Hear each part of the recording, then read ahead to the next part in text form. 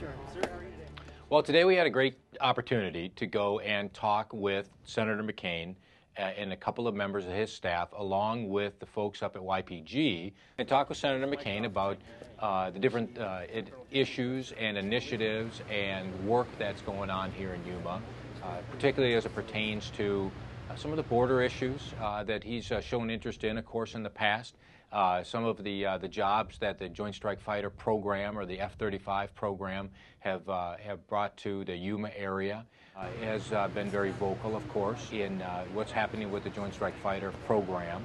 And so we wanted to update him on what's happening here with the building and construction and the plans to be the first base to receive that airplane in the Marine Corps. And so I think that went very, very well. It was an opportunity to update him on all those things, and you know, he's an influential man, and so to have the opportunity to give him the latest updates is just good for everybody concerned.